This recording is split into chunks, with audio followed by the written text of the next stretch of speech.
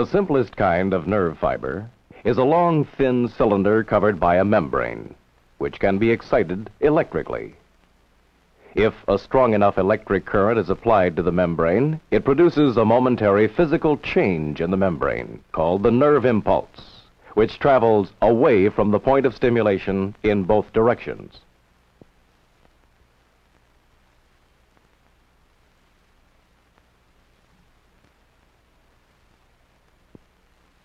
The impulse can be recorded as a wave of electric potential, which is amplified and displayed on an oscilloscope.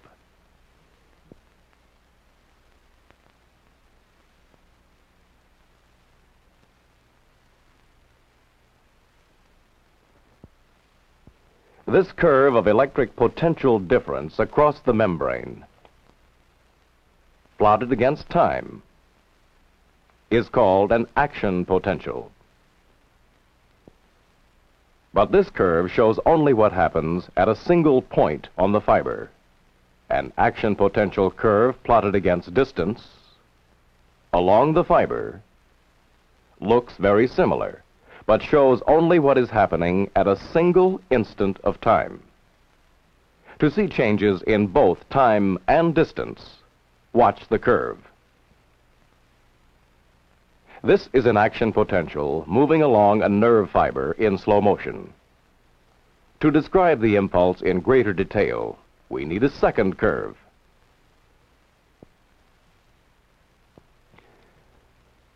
The upper curve is the action potential, or propagated V wave.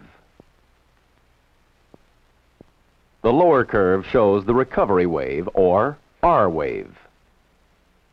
Unlike the action potential, the R wave cannot be measured directly, but it plays an essential role in the formation of the nerve impulse.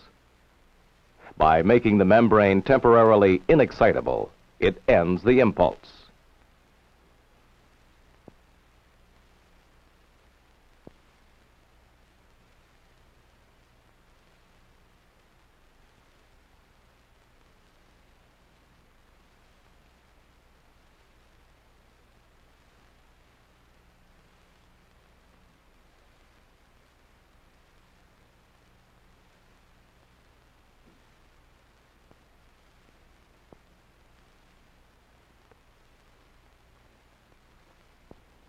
This is how the action potential would look if there were no recovery wave. The membrane potential would stay up instead of returning to its original resting level. This also illustrates the mechanism of propagation. The potential gradient at the front of the V wave provides the current that stimulates the resting membrane just ahead.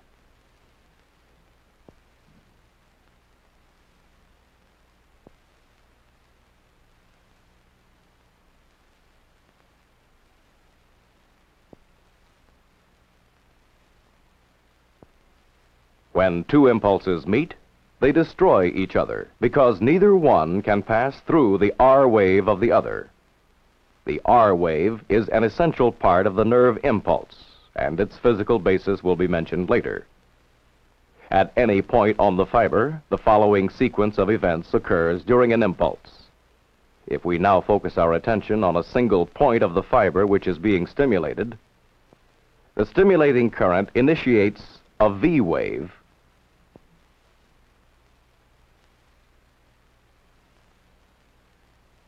which in turn starts an R wave.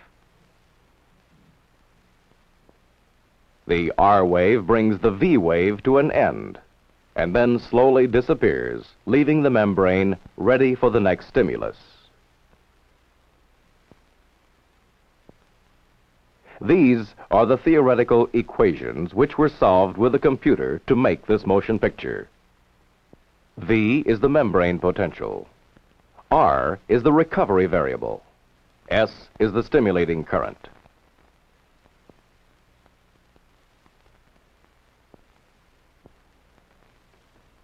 The stimulator sends a pulse of current through the membrane.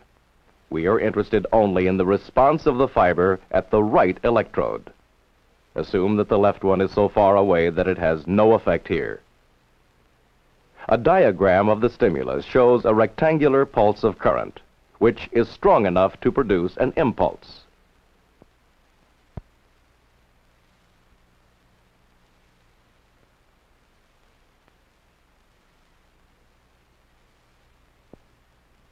If it is weaker than a certain threshold level, it does not produce an impulse.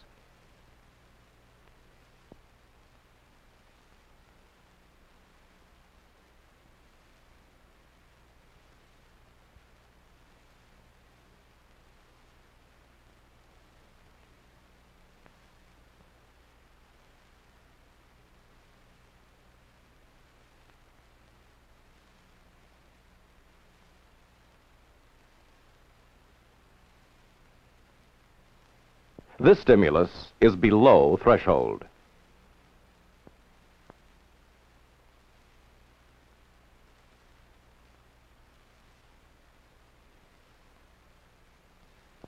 The figure shows the stimulus strength relative to threshold.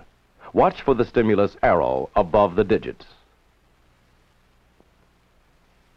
The V wave is too small to grow into an action potential and dies away. Since the V wave is not propagated, it is called a local response.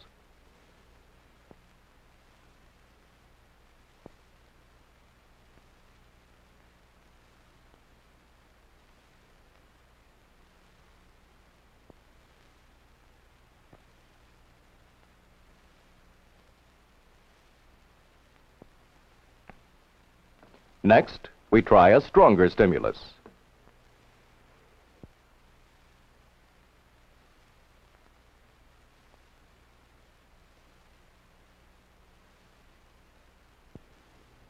This time, the V wave is large enough to initiate the regenerative process of excitation and grow spontaneously into an action potential.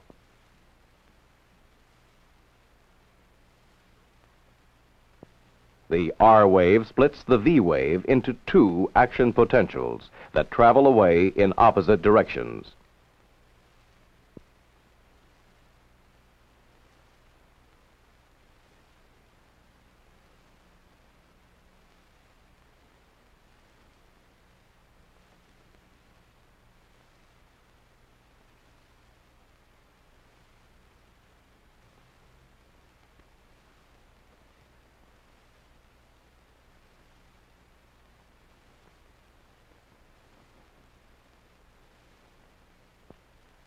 Although a single sub-threshold stimulus cannot excite the fiber,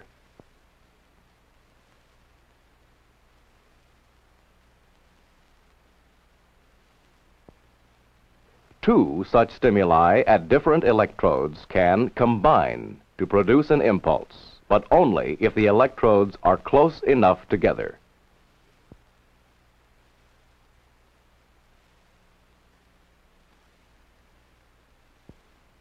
These stimuli are too far apart to excite the fiber. If the electrodes are moved a little closer together, an impulse appears. This is called spatial summation of stimuli.